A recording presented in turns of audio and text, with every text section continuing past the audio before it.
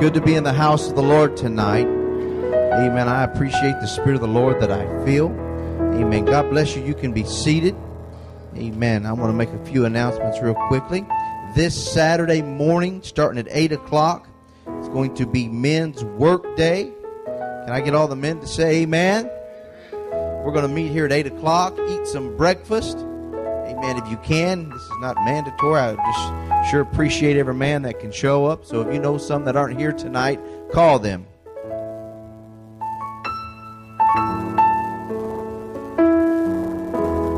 Anybody smiling? Are you glad to be a church that's busy? Amen. Tuesday night prayer meetings, Wednesday night Bible studies. I believe our youth are starting to meet on Monday night for prayer because they wanted to they said it worked better with all their schedules. Amen. We got youth events happening September the 5th in Pearland. Times of Refreshing is coming up in Katy, September, I believe it's 11th and 12th. So there's lots of things going on coming up in the months to come. And I'm thankful that we can be a part of it. I want my life to be centered around the church. If I can keep busy in the church, then I have less time to play in the world. Well, praise God. 2 Corinthians 9:3, the Word of God reads, "Yet have I sent the brethren, lest our boasting of you should be in vain in this behalf, that, as I said, ye may be ready. Lest haply, if they of Macedonia come with me, and find you unprepared, we, that we should say not ye, should be ashamed in this same confident boasting. Therefore I thought it necessary to exhort the brethren, that they would go before unto you, and make up beforehand your bounty, whereof ye had noticed before, that the same might be ready as a matter of bounty, and not as of covetousness. But this I say, he which soweth sparingly shall reap also sparingly, and he which soweth bountifully shall reap also bountifully. Every man according as he purposed in his heart, so let him give, not grudgingly or of necessity, for God loveth a cheerful giver." I'm just going to talk about the cheerful giver tonight. Lord Jesus, I thank you for being in the house, and I ask, Lord God, that you'd anoint these lips of clay, anoint every ear to hear, bring understanding to our mind. Help us, Lord, today to grow in you and your word, and we know, Lord, that it will not return void. In Jesus' name we pray. Everybody say amen. Praise God. I just want to talk about the cheerful giver. You can be seated tonight. You know, when we start talking about finances and money, most people, amen, tend to tighten up a little bit. And, you know, they tend to close down and close their mind. But I say open your mind tonight. And be open to the Word and be open to the Spirit of the Lord.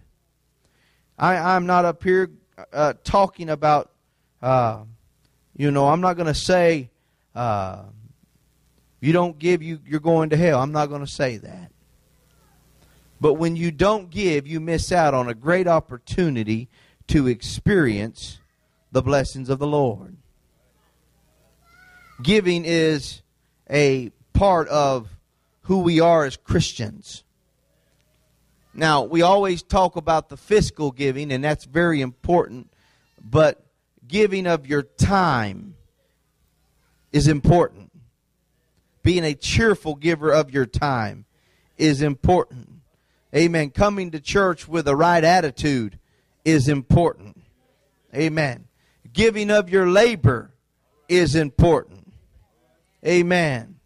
Praise God. I'm getting excited because it's getting cooler. Amen. And I've already had people talking about peanut brittle. Well, praise God. And I don't know if I'm excited because we sell it. I think I'm excited because we make it. And but you know what? It's an attitude in labor. And I've talked about that in the past, that, amen, however you do something, however you give to something, amen, is what gets God's attention. Amen. Amen. God wants individuals who are cheerful givers. Now, it's hard, and I won't do this often. I don't have a candy stick message about tithing and offerings that I want to hammer on it all the time.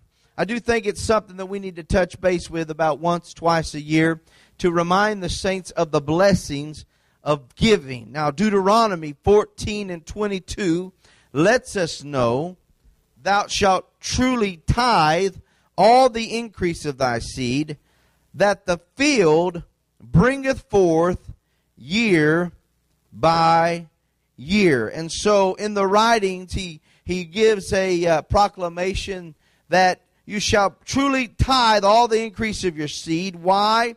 That the field bringeth forth year by year. Amen. And so there's a principle here that is established, and a precedent that is established, that when I tithe, when I give that 10%, for that is a tithe, it's a tenth of, and when I give that 10%, amen, it is allowing me to guarantee through God that the field that I labor in is going to prosper. Now, then, in that day and age, you have to understand, and when you read many of these scriptures here, amen, they talk of corn and wine and oil and flocks and herds and all of those things, because they were stewards over that economy. They were very farmer-type people, if you let me. They were shepherds. In the book of Exodus, we know that Egypt hates the shepherd. And that's a message that'll preach by itself. But they were tenders of sheep and tenders of oxen and keepers of fields. And so, amen, there may not have been a lot of physical currency of money. But the way they survived is, I may have sheep and you may have goats or cattle or wheat or barley, and we would barter and trade, because during that time, amen, it was a very much so the way of doing business on top of monies. And so what they're saying here is, if there's a tithe of, amen, you would pay that. You would bring that, amen, to the house of the Lord. Scripture says there, amen, and if they shall eat before the Lord thy God in the place which he shall choose to place his name there, the tithe of thy corn, of thine wine, of thine oil, and the firstings of thy herd, and of the flocks, that thou mayest learn to fear the Lord thy God always. And so, amen, take it to where the name of the Lord is, to the house of God. Amen. We know that the tithe is for the priesthood, and it is there for their substance. Why? Because they had no inheritance. When they came into the land of promise, they had no inheritance. Their job, amen, was to keep the house of the Lord. Their job was to make the sacrifices. Their job was to go before the Lord year after year for the people. And so they had no inheritance, so God did not leave them out. So the tithe is very important. It helps take care of the priesthood. And it helps take care of the ministry in this day and age. And yet you're not dealing in cattle. Most of us, amen, work for a wage. But at the same time, amen, no matter what we call, why do we say, what career field are you in? It's a terminology that goes back to the day of the farmer, because it was according to what you planted, what you got in your field. Well, I'm a corn farmer, or I'm a pea farmer, or I'm a peanut farmer, or Brother Salome, I'm a cantaloupe farmer, with a few tomatoes thrown in. But that's what we do in this day. What field are you in? Well, I'm an electrician. I'm a carpenter. I'm a doctor. I'm a lawyer. I'm a banker. I'm in human, we refer to our fields of labor. And from that, amen, we work and we glean sustenance to take care of our family. And so, amen, I believe that it's very practical in its relationship from then to now and how it operates. Now, good stewardship does not mean that we become greedy. I believe the Lord wants us to be a cheerful giver. And I'll get into that some more later. Amen. We have to make sure that we don't use stewardship as a way to cop out of being a giver. Well, I got to take care of this. I got to take care of that. I got to do this. I got to do that. I can't give to, well, first of all, I can't give my tithes. Well, you got to be careful. And I'll get into that in a minute too. Because, you know, it's very important that you establish these things in your life. Brother Lewis teaches his church, there's, you know, you pay your tithes, pay your bills, pay yourself. I think that's a good little practice to get into.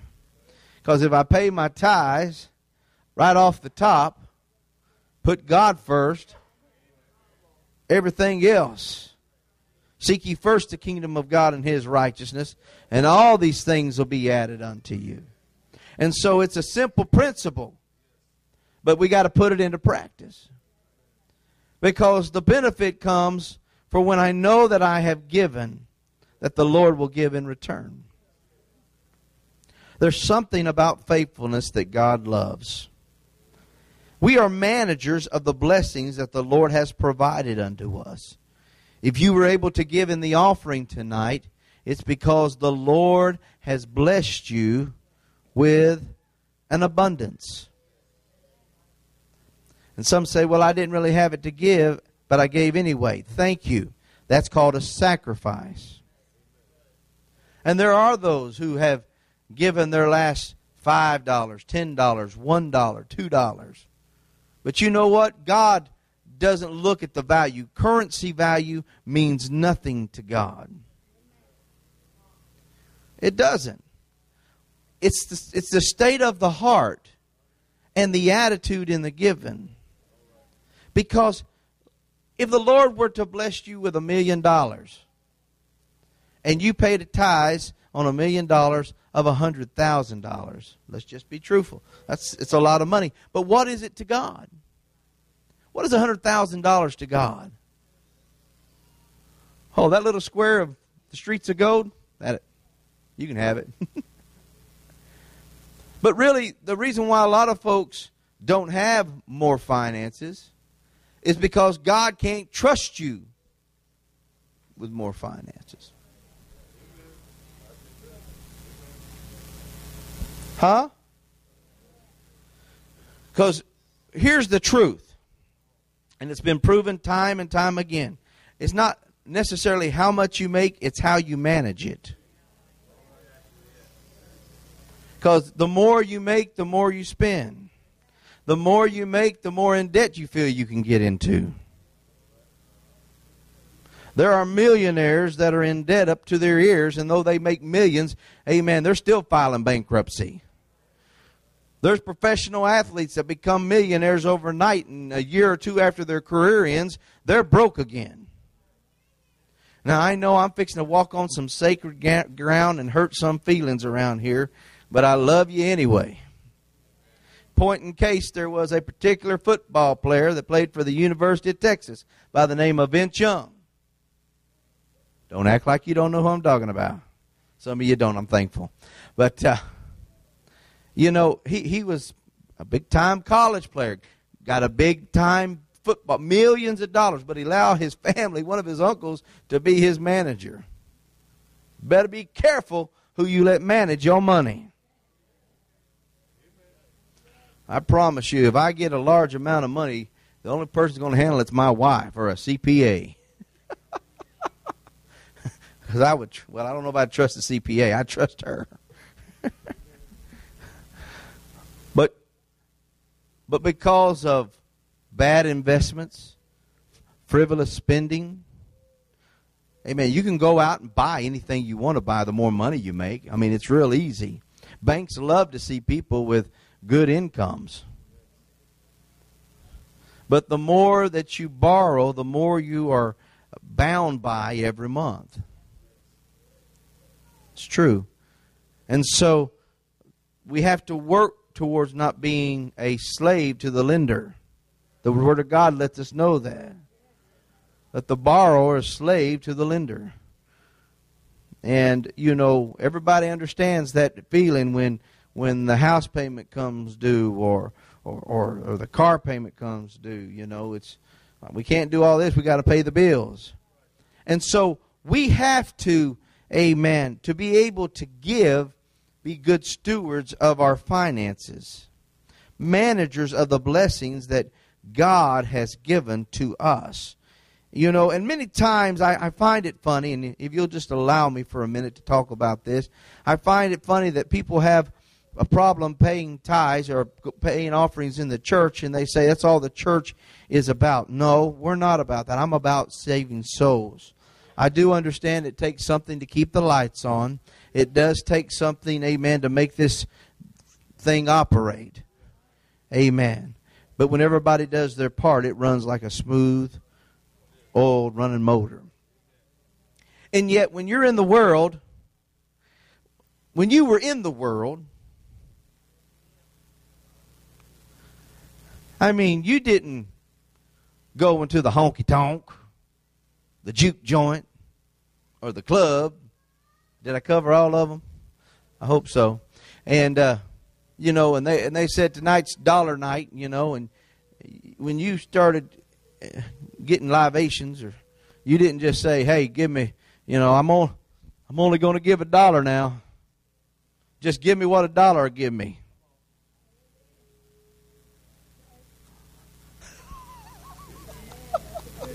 Huh?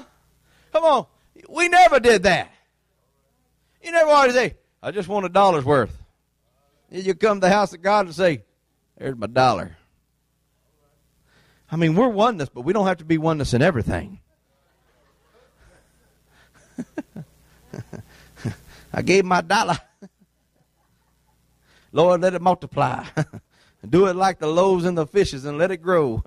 That's what pastors pray lots of times. Lord, let them grow. But we didn't care. If you'd gotten paid, you may not even paid your bills.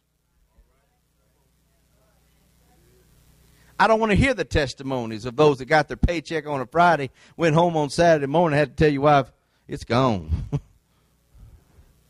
Because I don't want to go back to those places.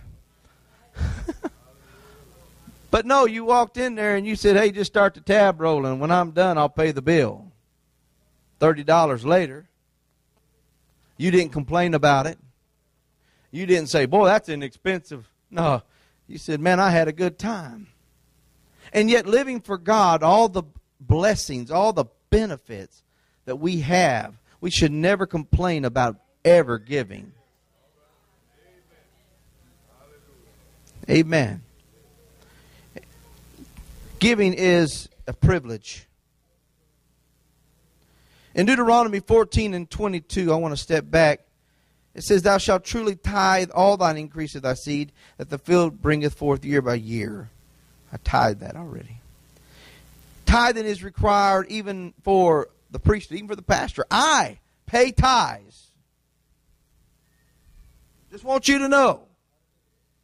Brother Bumgarner pays his tithes. I pay my tithes into our district every month.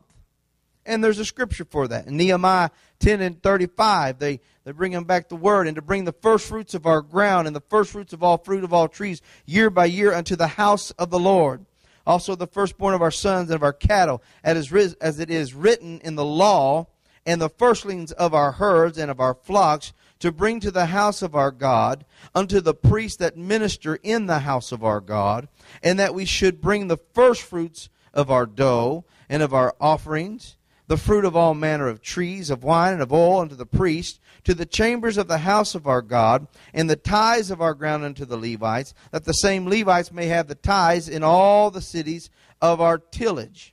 And the priest, the son of Aaron, shall be with the Levites, when the Levites take tithes, and the Levites shall bring up the tithe of the tithes unto the house of our God, to the chambers, into the treasure house. And so, thank the Lord that the folks of Peace Tabernacle labor and you're faithful in your tithing. I thank God for that. But understand that when you tithe, I tithe. Amen. And we bless this thing called the United Pentecostal Church, and it helps take care of other brethren that are in, like Brother Gurley and Brother Johnson. And even though they have churches, those funds go into coffers that take care of different needs within the church body. And it all starts with one faithful saint of God saying, you know what? I'm going to give my first fruits as unto the Lord. But sometimes we think it stops right here with us. But when you give, it blesses the ministry of Peace Tabernacle. The ministry of Peace Tabernacle gives, and it blesses the ministry of the United Pentecostal Church. And the United Pentecostal Church gives, and it blesses the world. It spreads this gospel everywhere. So anytime you give, never think that, hey, my dollar doesn't go somewhere. Sometimes it's your dollar. Just think with me. Amen. It can travel all the way to some foreign place because you were faithful in just your tithing. So I'm talking about being a cheerful giver.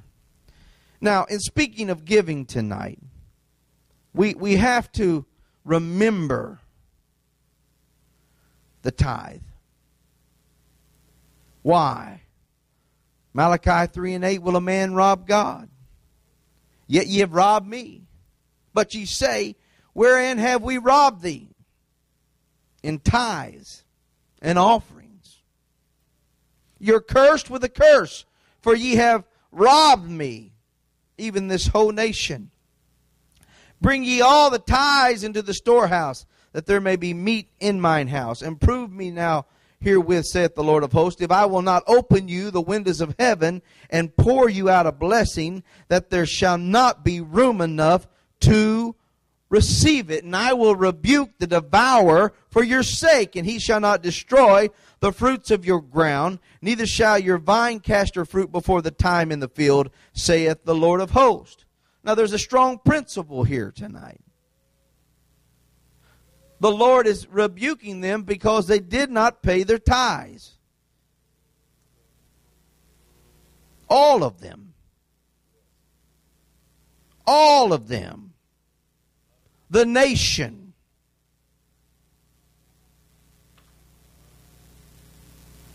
Well, can somebody say amen? Ye are cursed with a curse, for ye have robbed me, even this whole nation. He did not single out individuals. He singled out a whole nation. According to Malachi 3:9.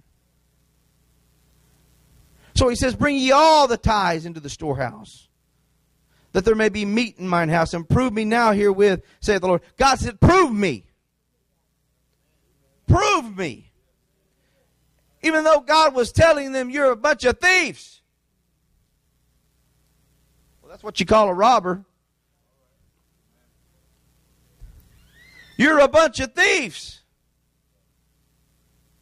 But I tell you what, if you'll bring your tithe to the storehouse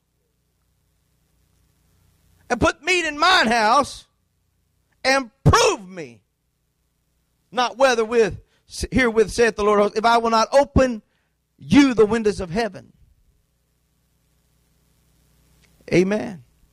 And pour you out a blessing. You know what's some of the most wonderful things to see? I love it when there is an individual that doesn't come to church, but they still pay their tithes.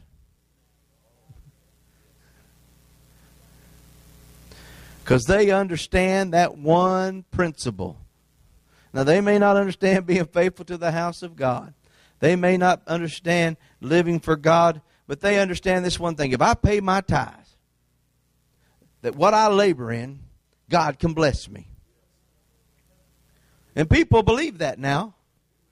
I have a pastor friend. When he started pastoring, there was an individual that hadn't graced the door of a church, and he said he didn't remember how long. But as soon as he started this home missions church, man calls him up and says, look, I'm going to start paying my tithes to you. Couldn't get him to come to church, but he could get him to pay his tithes. Because the man understood the principle of giving tithe. And that when you do, amen, it opens up the windows of heaven in your life for God to pour out a blessing, amen, on you. I'm thankful tonight that God, amen, I've left room for God to be able to open the windows of heaven for me. Amen. And you can't tell me that He doesn't. We could have a testimony service tonight, and we wouldn't have time to continue service because, amen, we could go the remaining part of service of people telling me how God has blessed them when they were being faithful to Him in tithe and offering. Am I not telling the truth? Now, I know this isn't shouting Sunday night, but you can get back up. You can get back up and live for God and give you tithes. Amen. It's not because, amen, the preacher wants your tithes. Amen. It's because it sets a precedence between you and the Lord. Elder Briggs, man in my life, he said the only way for God to put something into your hands is for it to be open. And he says you can't give if your hand's not open. He said, so when I open my hand to give, I keep it open so God can give it back. What he was teaching there is a principle. Yes, I am going to give. I'm going to cheerfully give it. And I'm going to keep my hands upraised, my hands open to God for whatever He wants to do in me. You know, God is not against us. God is for us. I mean, He even says in His Word that, amen, He would open the windows of heaven, pour out a blessing that there shall not be room enough to receive it. And then He said, I will rebuke the devourer for your sakes. He shall not destroy the fruits of your ground, neither shall your vine cast her fruit before the time in the field, saith the Lord of hosts. And all nations shall call you blessed, for ye shall be a delightsome land, saith the Lord of hosts. You know, God wants to turn our lives around from the desolate, from the broken. Amen. He doesn't just want to save us, fill us full of the Holy Ghost, and leave us in a place of not being blessed. Now, I'm not up here just preaching a prosperity doctrine. I'm preaching a biblical principle of giving. Amen. When you give and you don't expect God to just give it back in return, He does it anyway. He does it in many fashions. He gives you promotions on jobs. He gives you raises you didn't expect. Huh? And then sometimes you've been faithful and all of a sudden your world turns upside down. Can I encourage you tonight? Don't worry about that. If you have been faithful in your giving with the right attitude, amen, you don't have to worry about where your finances are going to come from. Now, there are those that do. But you need to start walking in faith. You can remind the Lord, Lord, now I've been faithful. And here are my needs. I know some folks write down their needs every month saying, Lord, here's what I have need of this month. And I need you to supply my needs. Do you know He'll do it?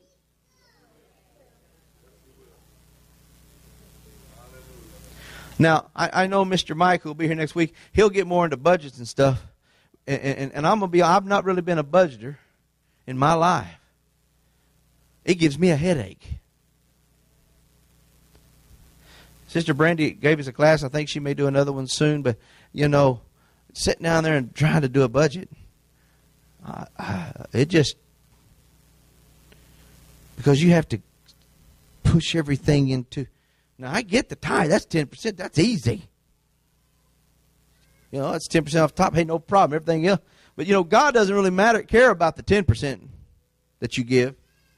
He does care about the 90% that He leaves you in charge of. Is that right? Now, I will tell you this, and I'm going to shift gears more into giving. But the truth is, there's not a tithe police. There is no tithe police. I was reading an article about Saudi Arabia this week, and over there, they have a morality police. In fact, a woman was getting 50 lashes, and her business shut down for a couple of months because she had been disrespectful to the morality police. You better thank God where you live and the freedom you have.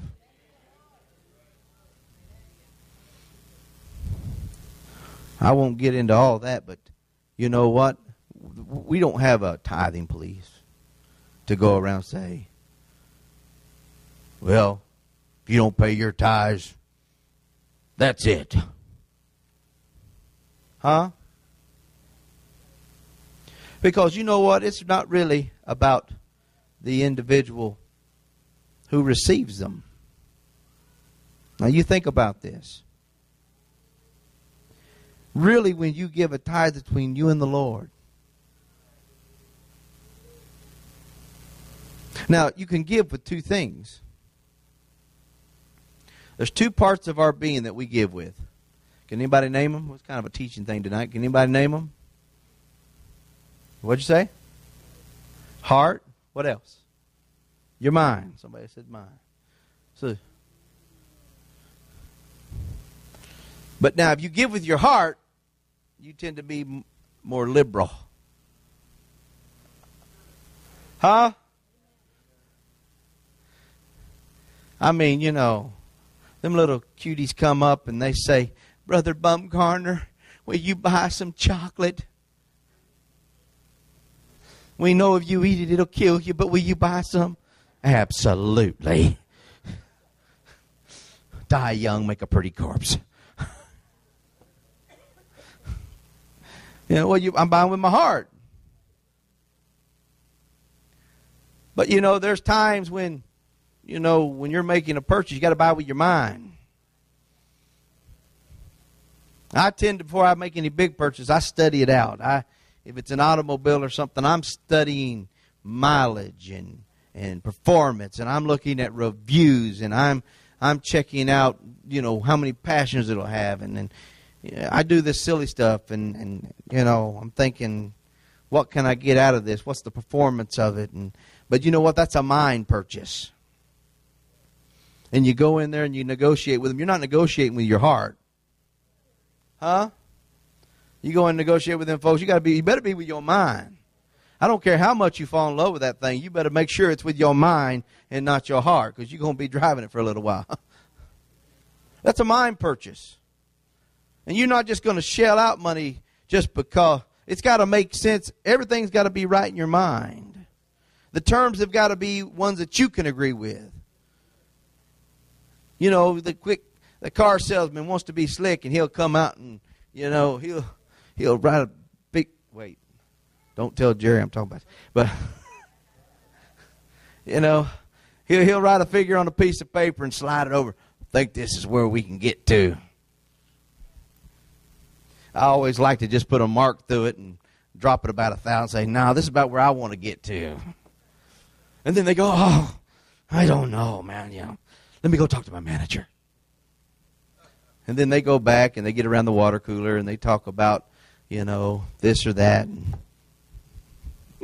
then they come back but you know what? That's all mind. It's not heart. And in living for God, we have to give both with the unity of our mind and our heart. We give from an understanding in our mind that here's the reason I'm giving. Now, if I take a mind offering, I'll tend to get less than I do with a heart offering. Amen? But, you know, let me show Tupelo's Children's Mansion and have those kids come down here and, you know, and won't somebody please love me? And, I mean, mamas are pulling out savings and grandmas are going and getting their grandkids' closets and cleaning out 50 dresses that they bought them that they ain't wore but one time and sending everything to Tupelo. Why? Because it becomes a matter of our heart. And in our giving, we have to make sure, amen, that we're honest with the Lord.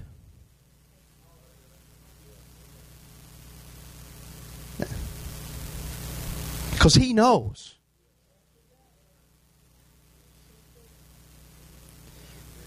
And no matter what we say or how we just, God knows whether or not we're 100% giving according to the way He wants us to give. We cannot think that what we have belongs to us. It belongs to the Lord. When you're a steward, you have to remember, what I have belongs to the Lord. My house belongs to the Lord. I am a steward of my house. Now, if that house is your house, then God will say, fine, you take care of it. But if you leave it in God's hands, you have a lot less problems. I'm just being truthful. When that automobile, that's not my automobile, that belongs to the Lord. Amen? And the thing is you know how you can tell if it's yours or God's? Let something happen to it.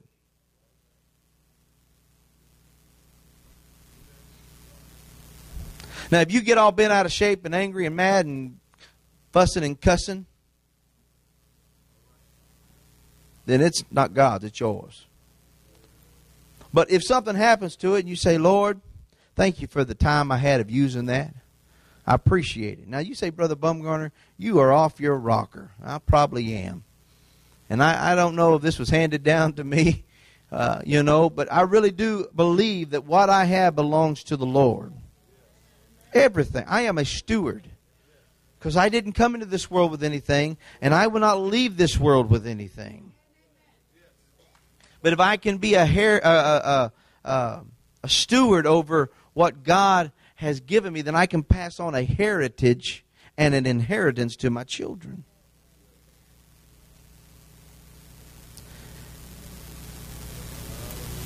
We have to, amen, be careful how we give and what manner we give. Amen. It's very easy if we're blessed to go around telling everybody how blessed we really are. But let me just take you to the Word of God and remind you, Matthew 6:1, take heed that you do not your alms before men to be seen of them. Otherwise ye have no reward of your Father which is in heaven. Amen. Therefore, when thou doest thine alms, do not sound a trumpet before thee, as the hypocrites do in the synagogues and in the streets, that they may have glory of men. So who do you want to get glory from in your giving? Do you want everybody to know how much you give? Do you want everybody to know what you're the one that gave to this or you're the one that gave to that? Be careful. Because if you do, you received your glory right then. And God has a way of giving us a lot more glory than what men can give us.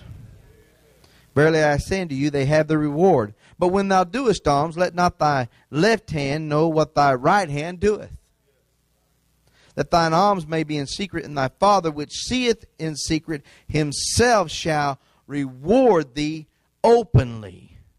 And so we know that, amen, there is a benefit to giving an alms, an offering. There is a benefit to that. And when we do it in the right way, not broadcasting it all over everywhere, amen, but giving it as unto the Lord, God says, you know what? Since you did it in the right way, I can bless you even more. Even more. Tithing is for the priesthood. Offerings were for the tabernacle. A tithe is the first fruit of what you have gleaned from a field of labor. Offerings are given free will, and there's lots of offerings we can get into tonight. I'm not going to get into all the many different offerings, but I'm going to talk about the offering of the tabernacle, the upkeep of the tabernacle, specific needs that are within the church. Amen. So when we give offerings, amen, offerings take care of the church. They take care of needs within the church, ministries, missionaries. Amen. So when we take an offering on Sunday morning, Sunday night, Wednesday night, amen, those offerings go to keep the lights on. Amen. That $700 light bill we got this month, you took care of it. We can praise God. Amen. You know, pay for insurance. It comes up throughout the year. But, you know, so don't think that when you give, it's in vain or it does not matter. It matters. Amen. We're giving, and I felt like I needed to just give some figures tonight so you would have some ideas of what we give to and things that we do. Amen. You know, our missions, I believe it's roughly $450, $500 a month that we give to foreign missionaries. Is that right? That's just the church. And then we have individuals who have taken on missionaries. Amen. And the church gets credit for that too. And roughly, between those, the church and then those that have taken on mission, this church right here gives about $1,000 a month to foreign missions. That's a lot of foreign missionaries that Peace Tabernacle supports. I think you can give the Lord a hand clap of praise for that. Amen. And so, you know, this does matter. But God cares about the attitude that you give. In Exodus 35, amen, and 5, I'm trying to hurry. He says, take ye from among you an offering unto the Lord, whosoever is of a willing heart. Let him bring it an offering of the Lord, gold and silver and brass. And they came, every one whose heart stirred him up, and every one whom his spirit made willing, and they brought the Lord's offering to the work of the tabernacle of the congregation, and for all his services, and for the holy garments. And they came, both men and women. I'm skipping down to verse 21. Is he keeping up with me? Man, he's good. Amen. And they came, both men and women, as many as were willing-hearted, and brought bracelets and earrings and rings and tablets and jewels of gold, and every man that offered offerings of gold unto the Lord. Verse 24. Everyone that did offer an offering of silver and brass brought the Lord's offering, and every man with whom was found shittim wood for any work of the service brought it. Verse 29. The children of Israel brought a willing offering. Everybody say a willing offering. Unto the Lord. Every man and woman whose heart made them willing to bring for all manner of work, which the Lord had commanded to be made by the hand of Moses. And then Exodus 36 and 3. And they received of Moses all the offering which the children of Israel had brought for the work of the service of the sanctuary, to make it withal. And they brought yet unto him free offerings every morning. Now this was on top of the tithe. This was an offering. But you know what? God was blessing them. Amen. And they brought so much that they had to be told to stop.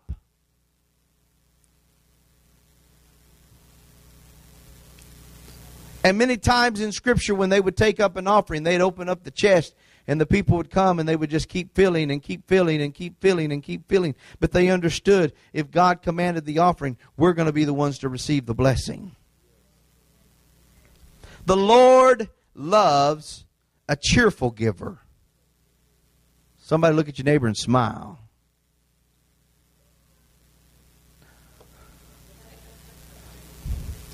Some of y'all tired.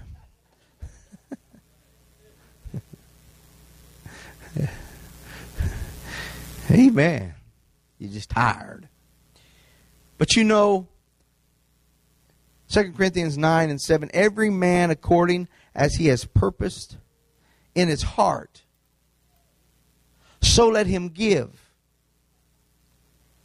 Not grudgingly or of necessity. Don't be the one that says, well, if I have to give, I guess we'll give. And really, I should probably be preaching this on a Sunday morning when everybody's here. But I'll preach it on a Wednesday night because I love you too. Or of necessity. The only reason I'm giving is because I want to get something back. The only reason I'm giving is because I'm trying to get something in return. The only reason I'm giving is because I'm trying to impress somebody. For God loveth a cheerful giver.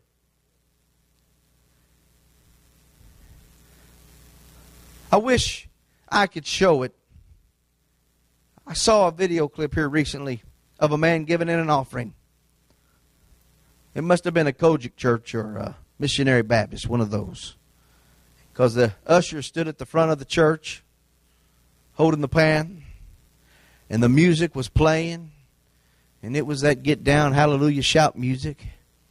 And this man, everybody was coming up and giving you their offering, and this man was up there, and you can find it for yourself, and he was dancing, cutting a rug, sliding, James Browning, spinning around, falling on his back, getting up, had his offering up, dancing, shouting, having a good time. I mean, we're talking about giving an offering. And when it was the right moment, he walked over there and popped that offering in. And I mean, it was like something hit him and he, wow, you know.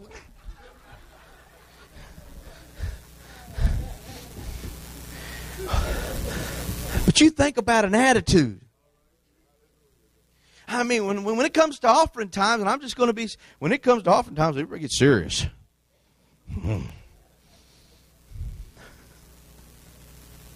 I'll just encourage you, have your offering predetermined before you come to church. Put it in the budget. Amen. Just put it in your budget. That way you know what you're going to give. And amen. And that way you don't have to worry about it. You don't have to worry about spending it. And you can be a cheerful giver when you give it. Amen. But you know what? He might have been so happy that he had something to give. You know, what happens is when you live in an abundance of things, you don't appreciate when you have just a little to give. That's what made the woman with the mite so powerful in the Word of God. There were those that had come giving offerings. Amen. And to them, it was out of their overflow, their abundance, you know. Oh, I can give a few shekels. It ain't going to take away from my bread. It's not going to take away from my eating, my drinks, you know. It's not going to take away from that new camel I want to buy. I went in scripture times, you know. I'm talking about when they bought camels and chariots. In our day and age, it'd be a new Chevrolet. You know, my father and all of his funny songs, you know, he wrote a song that says, Indians no longer ride painted ponies. It's Dodge, Fords, and Chevrolets. Some of y'all just got that. That's right. We don't, but you know what? That woman, she gave everything. And can I tell those tonight that when you're living on a tight budget and you give, you know, when you give to the Lord, and I know that, you know, you're giving just what you can give. God knows that, and God understands that. And when you do it with a right attitude, it means it's just as much to Him as the individual that can write $1,000 check. Amen. And doesn't even miss it. It's never the amount that matters to God.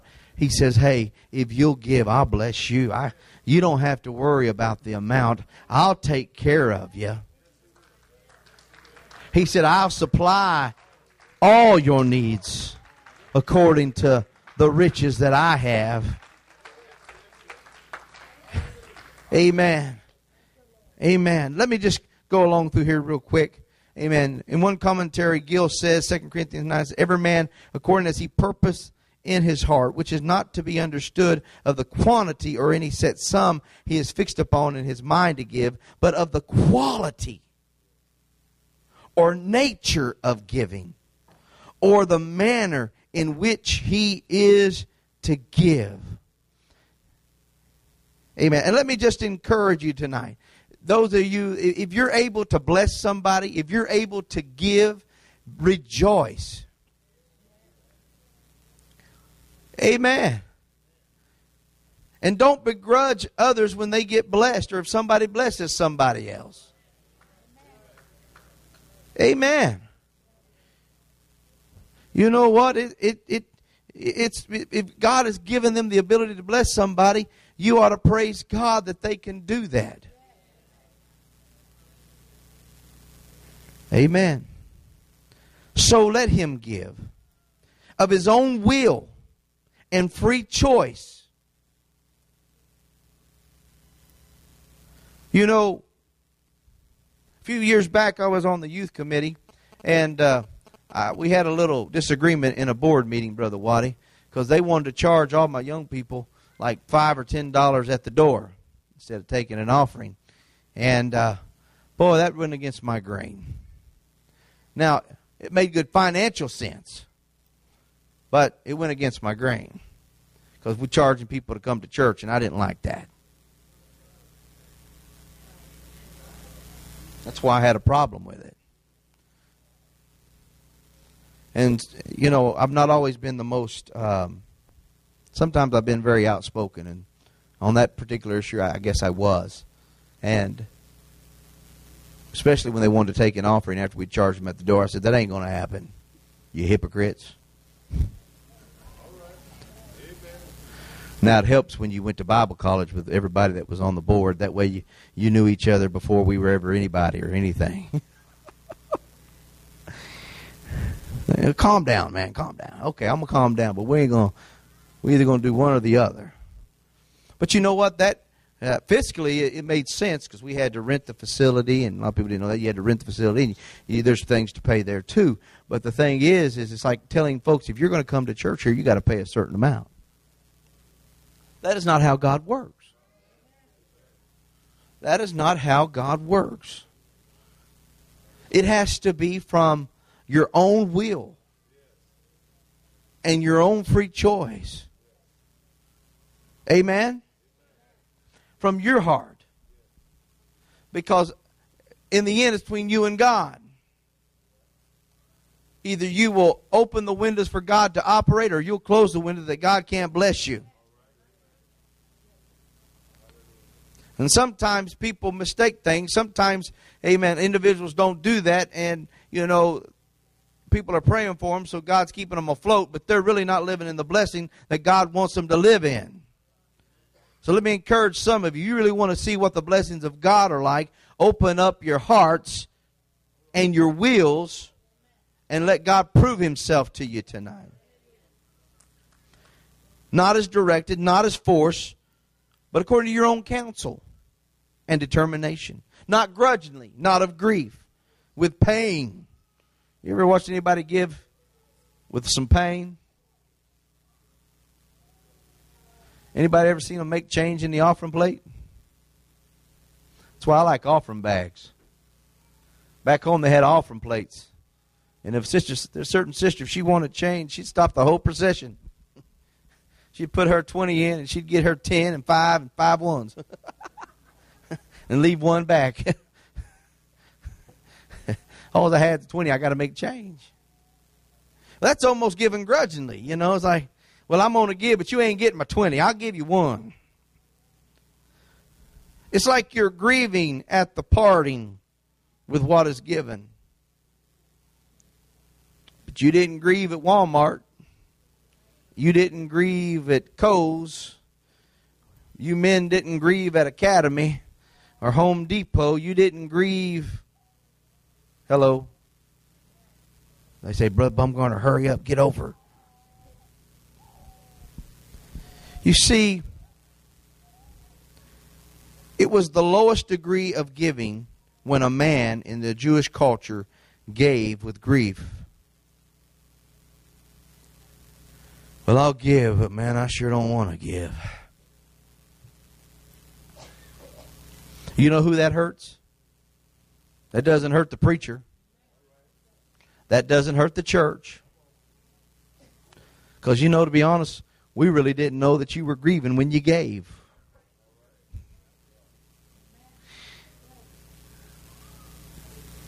And you can look at some saints and say, man, they're so blessed. Every time I turn around, God's doing something good for them. You can probably see their attitude in giving. And if you'd adopt their attitude, God could bless you. Or of necessity, of force, by coercion or coaction, being obliged or influenced, or being commanded by superiors. Hello.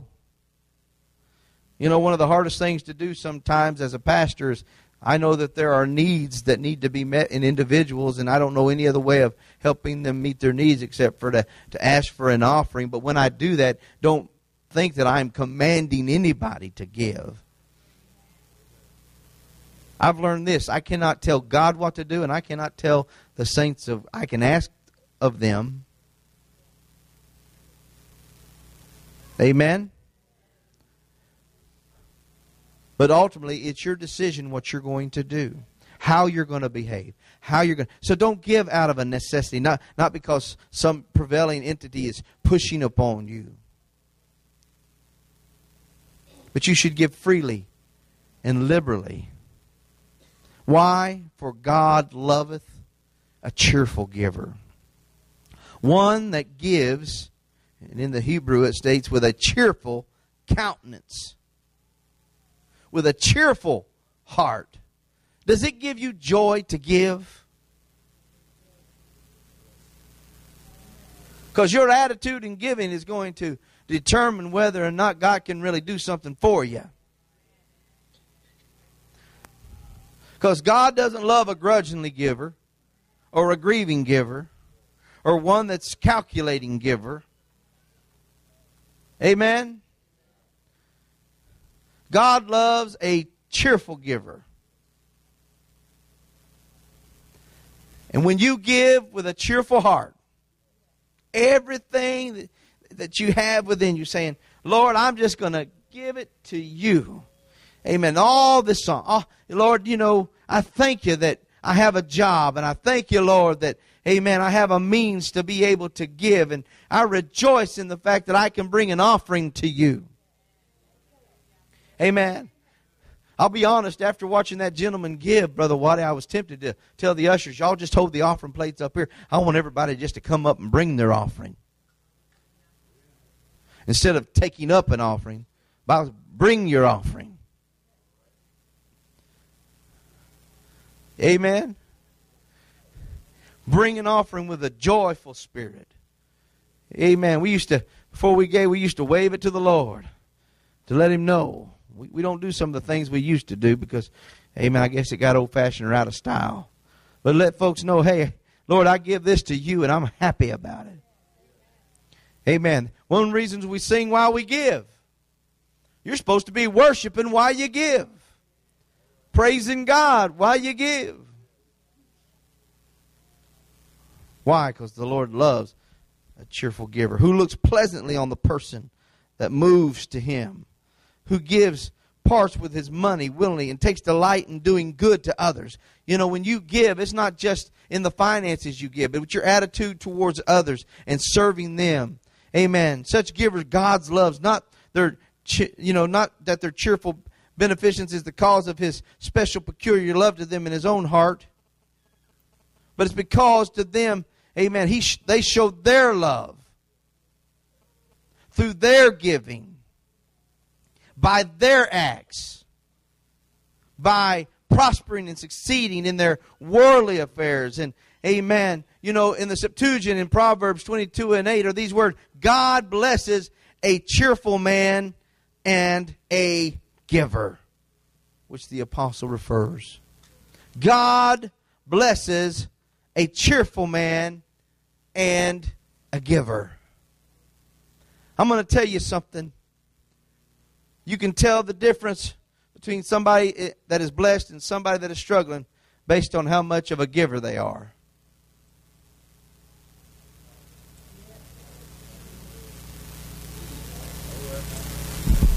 Now, this is just old-fashioned beans and tater kind of preaching. But it's got good substance. And I'm telling you, church, that in our giving, amen. And I'm not teaching this and preaching this because this church isn't faithful in their giving. I'm teaching it to remind us. There's a reason why we tithe, and there's a reason why we give. And when we do give, let's do it with the right attitude. If it's just $1, I'm going to praise God in giving that $1. Because it's not the amount. Amen. It's the heart that's behind it.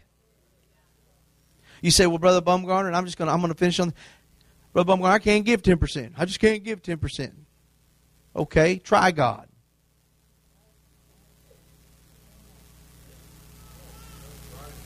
Now, I believe a tithe is 10%, but give 5% and see what He does.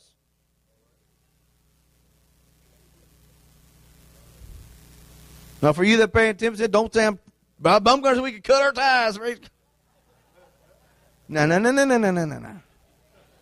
You know, to him that knoweth to do good and doeth it not, to him it's a sin. But to those that are struggling, those that are new, those that have never really got into this tithing and offering, I'm encouraging you, try it. And just see what doors that God can open for you. Amen? Let's stand to our feet tonight. Let's give the Lord some praise. Lord, I thank you tonight for being in the house. And I'm asking you, Lord, through the word, let it become a part of our hearts. Lord, I know that you want us to be good stewards and good givers, Lord, with a right attitude in giving. That, mighty God, that we can bless the kingdom of God, and through it, Lord, be blessed ourselves. For we understand, God, that you would not allow us to outgive you. You will never allow us for us to outgive you, Lord. There can never be that imbalance. So I'm asking you, Lord, today, let this word be in our hearts and in our minds, that every time we give, every time we tithe, we do it with an understanding. I'm doing this as unto the Lord. Amen. And in truth, Lord, even though I'm blessing the church, I'm blessing the ministry, I in return am going to be abundantly blessed. And I give you praise for that today in Jesus' name. Can we give the Lord a hand clap of worship tonight? Amen. Amen. Amen. Amen. Praise God. Please remember our announcements. Amen. God bless you. You're dismissed in Jesus' name. Amen. And I need to meet Brother Webb with you real quickly, if you don't mind.